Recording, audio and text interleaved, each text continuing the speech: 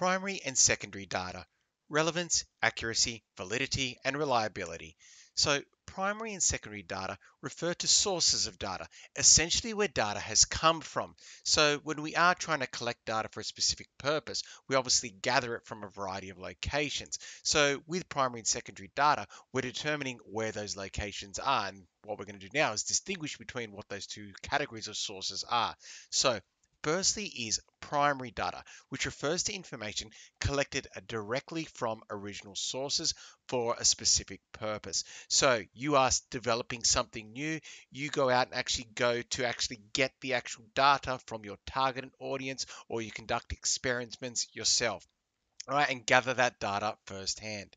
This data is typically gathered through methods like surveys, experiments, or interviews, and tailor data collection to the exact needs of the people doing the research or doing the development.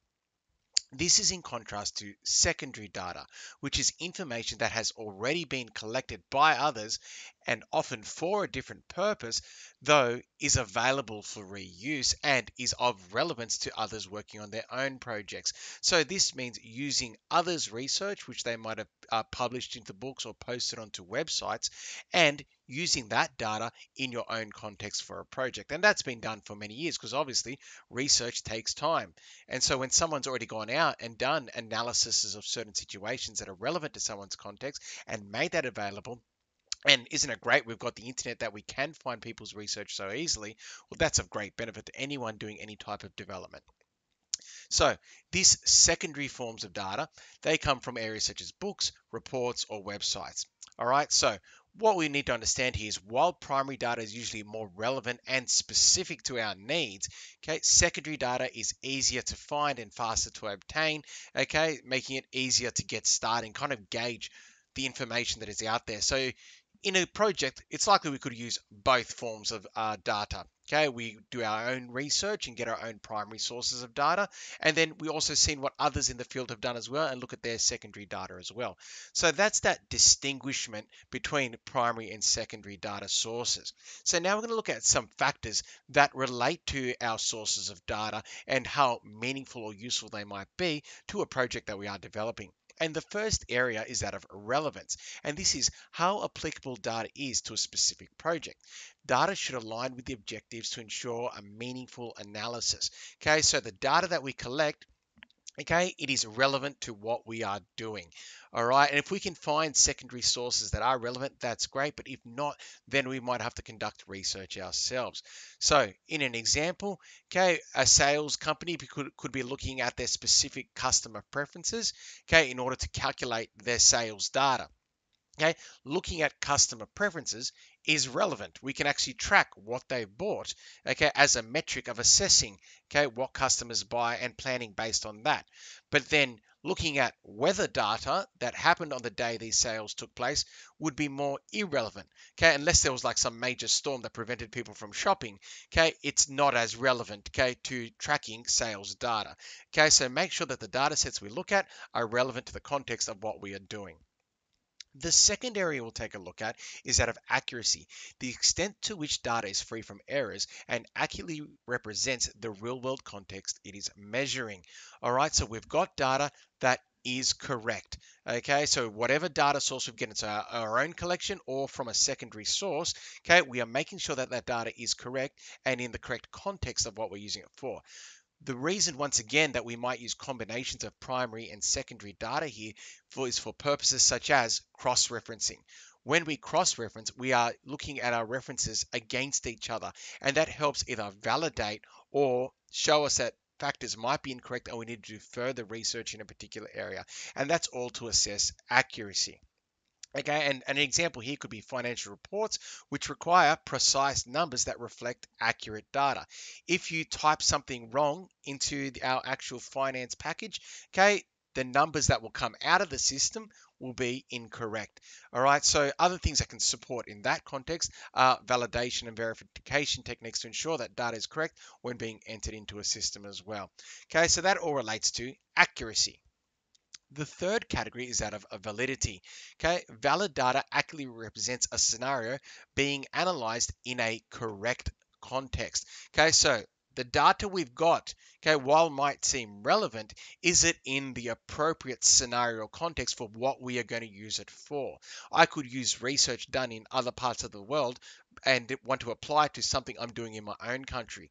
But factors such as socio-economic statuses and the ways currencies and finances are spent and what is the general business that occurs in those countries related to manufacturing, it might not be relevant or valid, that data, when applied to my own scenario. So while seemingly relevant, okay, it's not valid.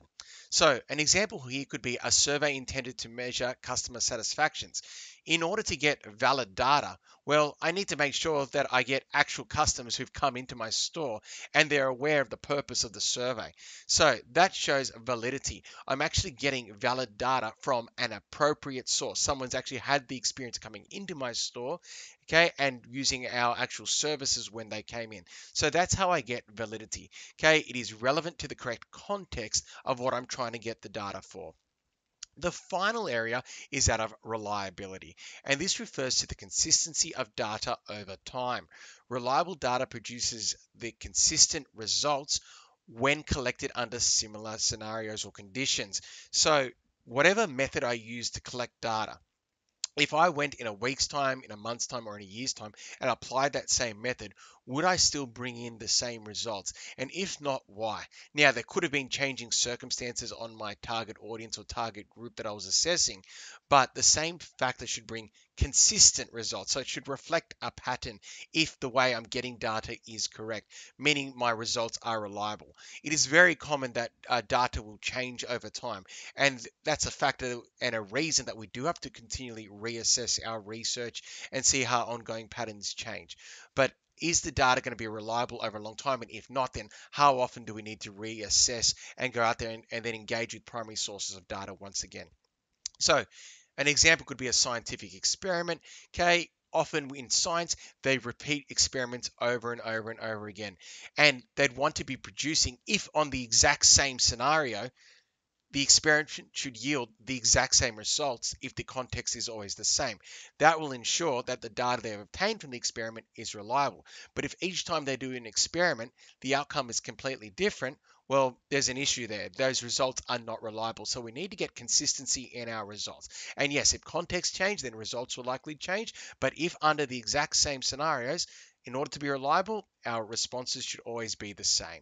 So I hope this video is giving you an understanding of the use of primary and secondary sources of data. As said, primary sources of data where we go out and get the data ourselves through surveys and experiments and interviews, and then secondary forms of data that can be useful to our research, okay, which can be obtained through texts, through reports, and through websites where other people have posted or published their actual information in relation to their own research that may be relevant to our own scenario.